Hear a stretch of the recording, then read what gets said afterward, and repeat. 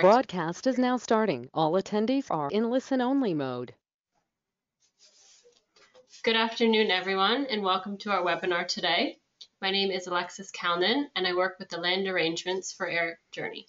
Myself and the rest of the team are excited to have you today to discover our TBM journey to Europe this coming June. You will soon hear more from our founder and CEO, Terry Pui. During this webinar, if and when you have any questions, please type them into the questions box located on the right side of your screen, and Terry will see them and answer. This webinar is being recorded, and you will be able to gain later access to it. You may also access the flyer for this journey just below the questions box located on the right side of your screen. Again, I would like to welcome you to discover our TBM journey to Europe this coming June and introduce our founder and CEO, Terry Pui. Well, thank you very much, Alexis. This is Terry from Air Journey. I know some of you and some of you know me. Let's go together and review that exciting program we have this summer with our TBM Journey to Europe. A little bit story about what Air Journey is all about. The company was established in 1998, that's 25 years ago, and we started with small journeys to the Bahamas, and since then have been extending. Our most amazing journey is our journey around the world, which span over 70 days or more, visiting 23 or 24 countries. And we have many other journeys, such as the journey around South America, around Africa, the Indian Ocean, and this year we are the journey going all the way to Australia and New Zealand. The idea of Air Journey from the beginning is basically to show pilots that the world is limitless when you fly your own airplane. And we've made it as easy as we can. Every one of our journey is led by a pilot, which we call a journey director, and he's going to be with you for the duration of the journey. And everything else is pre-arranged from the office, where we have two departments. We have the flight department, who handle everything related to airplane, and we have the land department, which handle everything for the land arrangement, such as hotels, transfer, restaurants, sightseeing, and so on. We minimize the time at the airport, and we maximize the time to enjoy the destination. When I started Air Journey 25 years ago, my wife said it's a great idea, but there's three conditions. We spend at least 2 nights, better 3 nights at each destination. We never leave before 9 o'clock in the morning. We spend a minimum amount of time at the airport, and we also fly in good weather and never at night. And that has been the motto of Air Journey for all of these years. So what do? It's the 3 nights at each destination when we can. We use the best available hotel that are at the destination we're going to be visiting. We use local guide going to take us through the off the beaten path destination at each stop. Every one of our dinner is a la carte. There is no set dinner. We organize private transfer on arrival. We usually have one one transfer, one car per airplane, and it's a fully guided experience. We also limit our journey to 6 airplanes maximum. There's no more than that. We're limited with parking, airspace use, and so on. We take care of all the flight planning, and I'm going to go in details on that later on during the presentation, since we have developed our own application to use during the journey. We pay very close attention to the weather. I'm proud to say I'm a weather chicken. If the weather is not to my liking, we're not going anywhere. And of course, I mentioned previously, there's no night flying. So it's very important when you come on a journey, there's 2 aspects. There's the journey director, which is the person or the couple who's going to be flying with you on the journey. It's going to be there for the duration. And we also have all the team in the office separated in 2 areas, the land arrangement and the flight support. And all of these put together make it one of the unique experience you can have while traveling. Our particular journey will leave Quebec City on June the 4th and will return to the US on June the 25th. 21 days abroad, 22 days abroad, 21 nights. With a pretty exciting itinerary, and the fact that we're flying our own airplane that allow us to be flying off the beaten path and use facilities or airports that are not usually used for a commercial flight. The length of the journey is going to be 8,300 nautical miles. So for the TBM, that gives you an idea of how many hours you're going to be flying back and forth. We'll be visiting 8 countries in 2 continents. Let's do a little review of the itinerary. Going to be visiting the countries of Canada on departure, Greenland, Iceland, the Netherlands, the Czech Republic, Italy, Spain, and France before going back to the US. It's going to be a why-not stop in Quebec City, in Kangerlussuaq, Greenland, as well as in Tarbes, the home of the TBM in France. There would be a 2-night stop in Reykjavik, in Iceland on the way over to Europe, and there are going to be 3 nights at every of the important stops in Europe, in Amsterdam, Prague, Lake Como, Menorca, and Normandy. As I mentioned previously, it's a 9 a.m. departure from the hotel, not at the airport, and we minimize the airport or the time spent at the airport with everything pre-organized ahead of time. So let's go more in detail into what the itinerary is all about. Going to Europe, I took here Amsterdam as our first destination in mainland Europe. We're going to have 690 nautical miles to Kuujjuaq, where we refuel, then on to Kangerlussuaq in Greenland, and then off to Reykjavik, and then into Amsterdam. All of the distance mentioned over here are very easily reached by a TBM, but if we would be facing any headwind, any delay, any restriction on the leg from Reykjavik to Amsterdam, most likely an additional few stops could be organized somewhere in Scotland. So Quebec City, that's already give you a first glance of abroad. We're staying in the French part, the old part, at the famous Chateau Frontenac, which oversees the St. Lawrence River, not too far away from the airport, and give us a sense of the Europe taste based back in the 17th century when the hotel was built. That's where you will be meeting your fellow participant, as well as the journey director, and will provide you with a very long but interesting briefing of what to expect on the journey, as well as enjoying a drink, meeting your other participant, and a fantastic dinner in one of the local restaurants. After our stop in Kuujjuaq, Greenland, not Greenland, Quebec, and refuel, then we'll be on our way to Kangerlussuaq, Greenland. It's a rather interesting stop. There's nothing too fancy about the hotel we're staying, which is called the Kangerlussuaq Hotel. It's at the airport, and the airport was built back in the 40s as a staging point to move all of the equipment, airplane-wise, from the US for the battlefield in Europe. It's still an 8,000-foot runway. There's radar, and as you can see on the photo here, most of the time you get good weather. There's some fantastic Instagram opportunities of photos with this sign showing up all the different destinations. And there is a couple of restaurants worth to be talked about. There's one at the hotel when open, that's a big question, offers some pretty fantastic local food with the local fish and meat, the fish being the char, which is an exciting cold fish to enjoy. And if open, we can also go to the former radio station, not the airplane radio station, I'm talking music and news, which has now been abandoned, but it turned over to a restaurant facing a lake, which was the source of the, still today, the source of the fresh water for the town of Kangerlussuaq.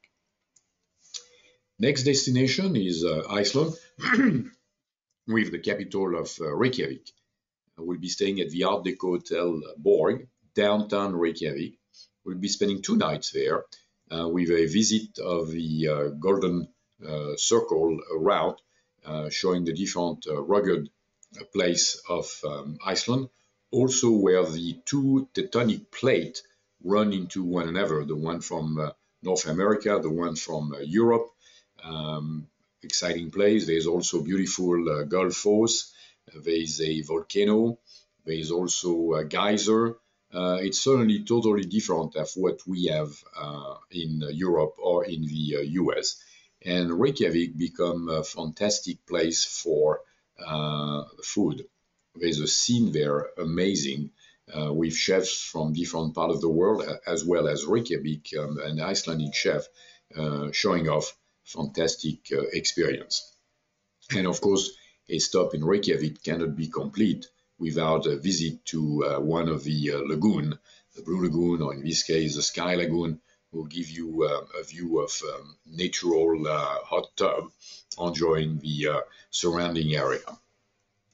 Then from there, we're going to be aiming towards Amsterdam in Netherlands, capital, a little bit like the Venice of the North. We'll be staying at a beautiful hotel called Hotel de Europe, right there on the canal, and we'll be embarking on local exploration with the Royal Palace, the Rembrandt House, the unique museum with Van Gogh artifacts, as well as the Anne Frank House. Of course, you don't go to Amsterdam without doing a cruise on the canal, and we give you a full day so you can explore on your own and also enjoy, if you want, some of the bicycling paths that they're offering throughout the city. Then after Amsterdam, that's close our crossing of the Atlantic, we're on our way to visit the rest of Europe. As you can see on the map, the distance we're going to be flying is pretty short. Amsterdam to Prague, 380, then on to Milan, Italy, 345, down to Menorca in the Balearic Island, 405, then Tarbes, and then finishing the tour of Europe in Normandy, not far away from the D-Day beaches where all of the start of the liberation of Europe took place. So in Prague, very unique, beautiful city. We're going to be staying in the old part at the foot of the cathedral at the Mandarin Oriental Hotel, and most of the discovery will be done by foot. We'll be crossing the famous bridge, we'll be visiting the castle and see the crown jewels, the relic also of Saint Venetia, an amazing place, good food experience, and amazing discovery of the different part of this old city, was pretty much been saved during the Second World War, not too damaged. Then after Prague, we'll be launching south towards Milan, Italy, and moving by land, car, basically what I'm saying. It's a 45 minutes drive to be staying again at the Mandarin Oriental on Lake Como. Relaxing place, we'll do a guided tour, intimate of the city. There's going to be some relaxing time, 3 days to explore and be to all of these nice boutique with the Italian goods, enjoyable. And for the pilot in ours, we have a connection with the local flying club, which is well known in Europe because of their seaplane base. And we could organize on the side a seaplane tour and be able to see this part of the world from a little higher. After Lake Como, we're going to leave Italy to go on to Spain, but a very unknown part of Spain, the Balearic Islands, which are known for Ibiza, the party place, Mallorca, who's been there for a number of years, and Menorca, which is the smaller of the three islands, has been out of the beaten path for the last few years, starting to do a comeback or a show on the marketplace. I am very fortunate of having a house in Menorca, and I'll be more than happy to host you for a party at our home. The place you're going to be staying there is called Toral Bank. Very unique. It's inland, not far away from the seaside, but it's also a winery, and they have their own wine, so there's degustation to enjoy and so on. And a number of tour to the capital, Mahon, the second place, Ciutadella, and we also organize a cruise along the south coast or the north coast of the island based on the weather. After we leave Menorca, the short flight to Tarbes in France, that's where you have the birthplace of your TBM. There is going to be hosting a reception. Take a very good care of us. We'll have plenty of time to visit the factory and see how the plane was built, and then a night downtown of that unique place of Tar. After we leave Tar, as you can see over here, Rex Hotel is going to be our place to enjoy. Just one night. Then we're on our way to Normandy. Another unique experience there. We'll be staying in a private chateau. It is not a hotel. It's a private chateau called Chateau de Canisy, who has been in the same family since the 1200. The Count of Kergolay is home, and he's going to be lecturing us to the distant history, to the present history, also to the history during the Second World War, and we'll have a exploration not only of the surrounding area, but also the museum dedicated to all the happening during the Second World War. Very, very interesting place, and we'll spend the appropriate time at the American cemetery there. Why this hotel? Well, we usually try to get hotel out of the ordinary. We don't like the big chain hotel, the large hotel, and so on. So over the years, we've developed a taste for this unique place, but also the brand. So in this particular journey, Mandarin Oriental is certainly the chain we're going to be using the most, but we also do private estate, like the Chateau in France. We do the winery Toralbec and the Grande Dame of Amsterdam with Hotel de l'Europe, without forgetting, of course, Chateau Frontenac in Quebec City. What we like on our journey is the group dynamic. So most of the time, it's going to be husband and wife flying the plane, but we always welcome family members or friends or guests. Maybe not for the crossing of the Atlantic, that doesn't bring much unless your friend is a pilot, and two of you can keep an eye on what's happening. But if you have family who want to join part of the journey in Europe, let us know. We'll be happy to make the arrangement, and of course adjust the price based on the journey they're going to be joining us. The concept of changing the dynamic is making it more attractive, and everyone has to bring his own concept and his own advantage.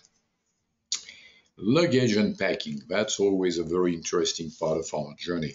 We're going to be going through different kind of weather, cold weather, warm weather. We're going to be swimming in the med, so it's always interesting to stage the packing for the easy travel.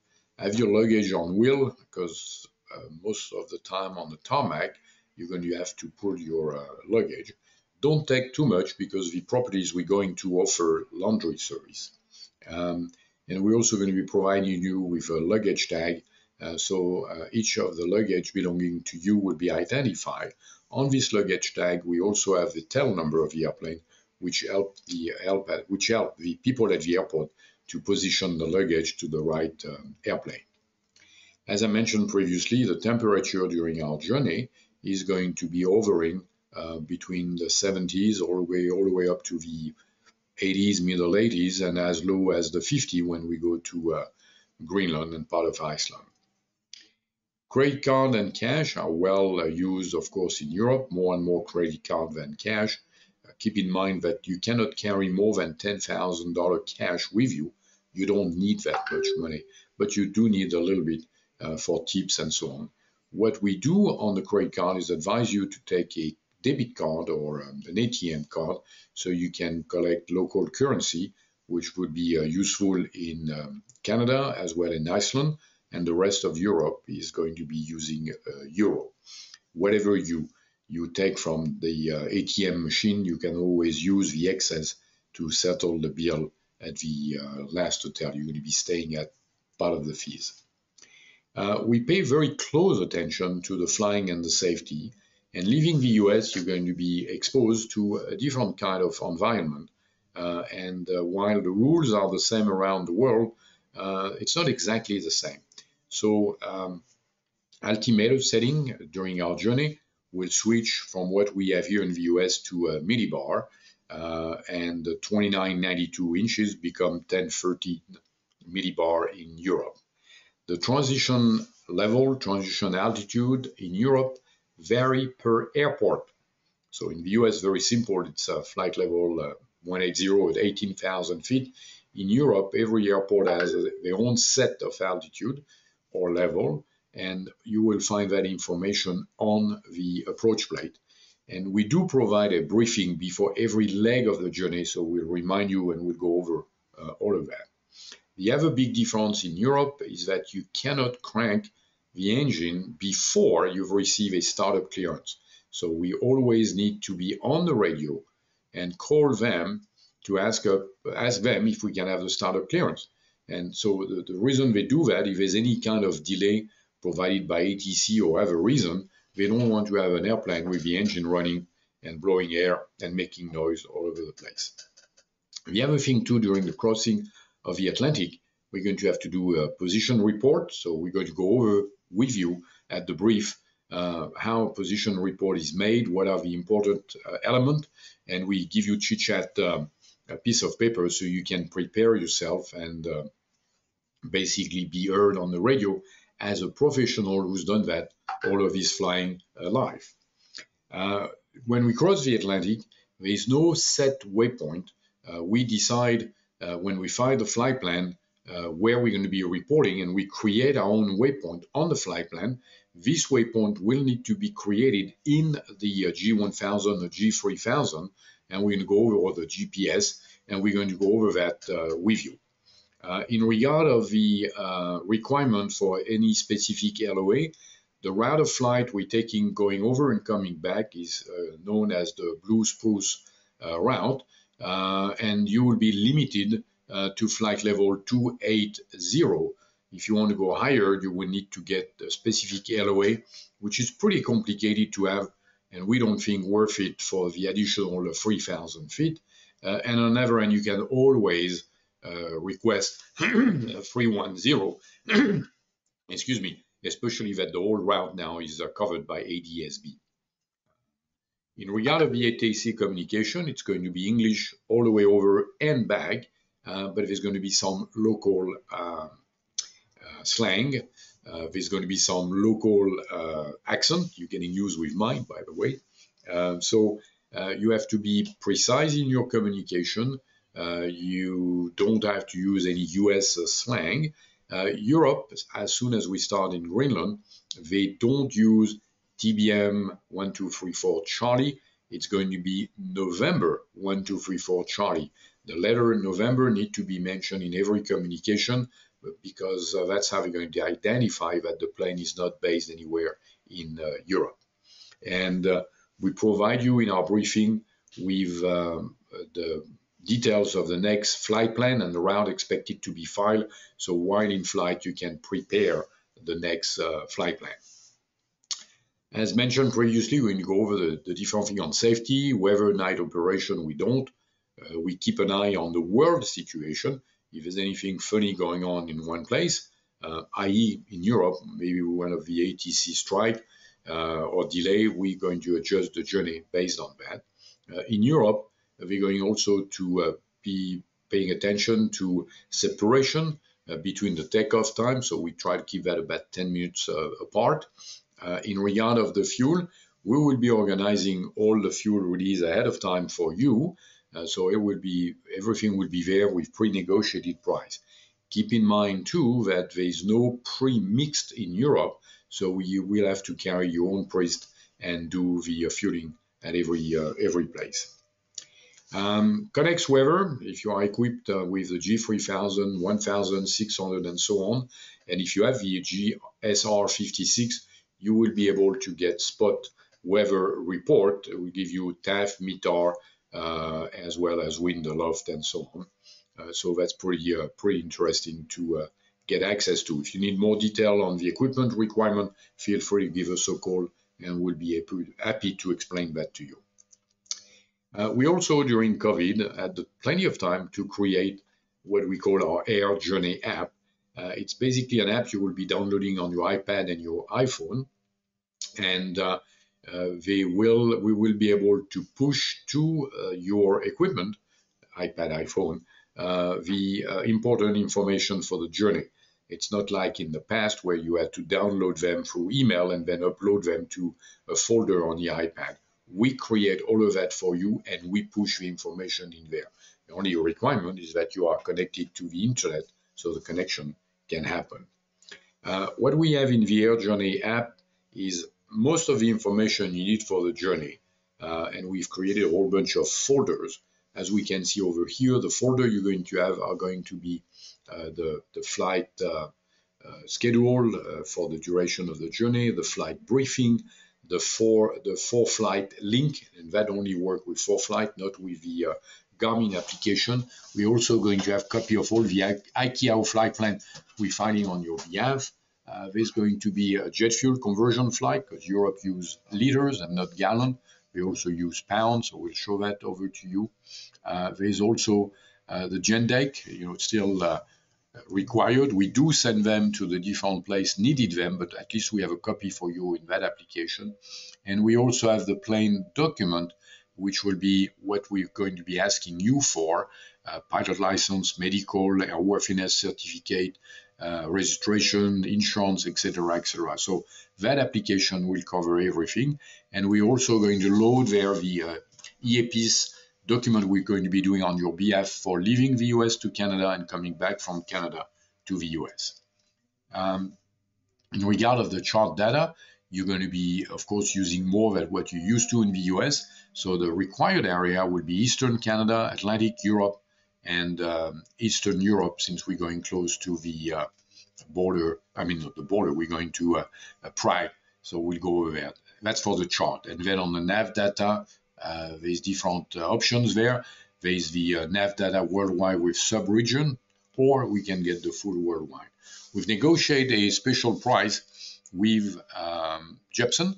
So during the duration of the reservation process and so on, we'll ask you basically account number, and we'll secure all of that for you and make them available ahead of the journey. I'm going to have a short presentation here on what the flight briefing is all about, but for every leg of the journey, there will be a pretty detailed flight briefing of what to expect for the next leg.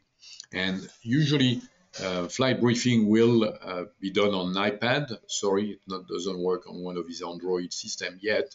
And we're going to be discussing and viewing the route with what to expect on departure, what to expect en route, what to expect on arrival. We study the different approaches and most likely the one we're going to be using, as well as any different ground process that you might have over there, which are new to us in the US. And then we go over the weather forecast, TAF, METAR, departure, arrival, any kind of NOTAMs, what to expect on the satellite as well as on the radar. Again, we're very weather conscious and we pay very close attention to that. Survival equipment. You're flying a single engine across the Atlantic. And so requirements are that you need to have a life vest per person, a raft certified for crossing the Atlantic, and a Gumby suit known as the immersion suit. And plus, that's separate, not required, but highly advised, an EPIRB or a tracking device or sat phone. The life raft, the life vest, and the Gumby suit can be rented by Air Journey. So if you don't have any one of these things, let us know, and we'll share with you the cost and the contract to be able to take them along with you. Here, paying a little bit of time of the VHF handle. As I mentioned previously, every flight in Europe will require a startup clearance. And instead of being inside a cockpit using the ship battery, you might want to be outside and using a handheld to request the startup. And if there's any kind of hold, you're not draining the battery of the plane, you're draining the battery of the handheld unit you have there. When you use the handheld or buy the handheld, if you don't have one, make sure of two things. That you have the 5 megahertz one. This is a strong signal because if you take any one of the other might not be strong enough to transmit directly to the tower. And make sure also that whatever you choose has a capability of either charge 240 volt, because that's what the Europe power is all about. And some of them do offer a battery version, a little attachment battery-wise, so you don't have to worry about blowing up your charger if you plug it in the wrong voltage. We also usually use a Garmin InReach. This is a nice way, if you don't have connects on the plane, to basically let your family, let your partners know where you are, what time you take off, what time you land, and that also can be used as a send and receive custom message, and so on. It's very useful. We use a InReach on any one of our journey. Europe is slightly different than in the US. The crew need to stay with the plane and oversee the fueling of the plane. And in our case, we're going to have to add priest. Some of the fueler in Europe don't even want to touch it. So you might be the one sitting next to him or standing next to him and dispersing the priest that needed for the tank. Remember that one of these high pressure can do between 100 and 150 gallons per can. Prepare the appropriate number of cans you might need on the journey. As I mentioned before, we do the fuel release for you. So we make sure you have a fuel card before we leave, and that's all set up, the automatic payment and so on, and make life a lot easier along the way. Airplane fees in Europe are different than in the US. There's no exactly FBO like what we used to. So the fuel will be handled by the fueler, which can be one of the large companies such as Shell, Total, and then they only collect the amount of money for the fuel. So you might see often a gallon of fuel less expensive in Europe than what you have in the US. But what you don't know is that the FBO or the handler is going to have his own fee, which will be paid separately. And that will be for handling, custom, immigration, landing, parking, and then as we return, there's going to be some fees for overflight, landing fees, as well as the use of the airways in Europe. It's not free like we have in the US, has to be paid over there. Method of payment, the easiest way we find out is that prior to the journey, we'll ask you to send us a certain amount that we're going to keep here on your behalf at Air Journey, and we will be the one paying the bills along the way with all the proof of payment, with all the copies of the invoice and so on. That will make it life a lot easier. You don't have to get stressed with that, and that will facilitate and expedite the time at the airport on departure. Aircraft insurance for Europe is a big question. In the US, you've seen the insurance market has contracted, and it's pretty tough to get more than 1 to 5 million insurance for the plane, liability insurance for the plane. Europe doesn't care. They tell you what their need is based on the weight of the airplane. So for Europe, a TBM will need between 10 million, 11 million for the third-party liability, and for every seat occupied in the plane, you need an additional 256 SDR, which is equivalent, the last time we checked, about $340,000. So 11 million should be plenty enough to be covered.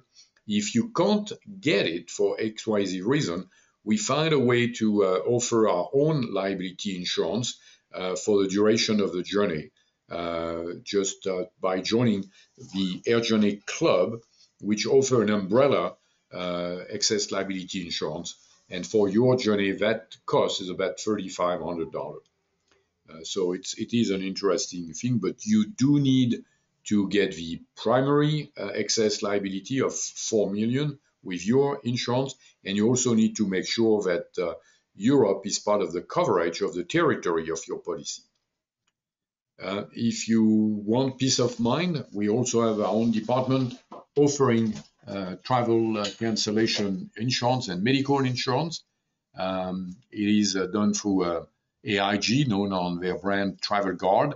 Again, one of the person here in the team is the expert on cancellation insurance. Feel free to call the office and get a quote on what you would like to cover. And that brings us to the end of our session. So I am open to question and answer, which hopefully you have added to our question and answer paragraph here in the journey. So let's see. We have a question over here. Does the Gumby suit need to be worn during the flight? The answer is no. It's up to you. It's pretty bulky to put on, so it's not easy in the confinement of the TBM. Usually what I do is just put the two leg into the Gumby suit, but I keep the torso and everything else open. You can also decide that if anything should happen, you can step back in the back of the plane and set up your own, the Gumby at that time. So a couple of questions. Type of airport we use in Europe depend the place we go to. We usually have the one which are general aviation friendly with dedicated parking, with security, fence, and so on. So it varies at every stop, but yes, it's usually in the dedicated part of the airport for general aviation. Journey director, how qualified he is. In the case of his journey, our journey director is a French gentleman by the name of Christophe. He's an instructor of the TBM in Europe. He's well known by the factory, and he's going to be the one flying on one of the airplanes to and from Europe and be able to keep an hand on you. Are upgrade available at the hotel? Yes, if you decide to that the regular room or deluxe room that we include in our program is not to your standard, we'll be happy to give you a quote per hotel if you want to upgrade to a junior suite or a regular suite. Is there any diet consideration? Yes, again, that's very important. The journey is done for your comfort. We want you to be there. We want you to enjoy the journey. Any diet requirement you have, let us know, and we'll communicate with the hotel and make sure that everything is respected. Well, no more questions. Thank you very much for attending the webinar. A recording has taken place, and I'll make it available to each one of you at the end of the day today, or most likely tomorrow. Thank you very much for your attendance. Have a great day.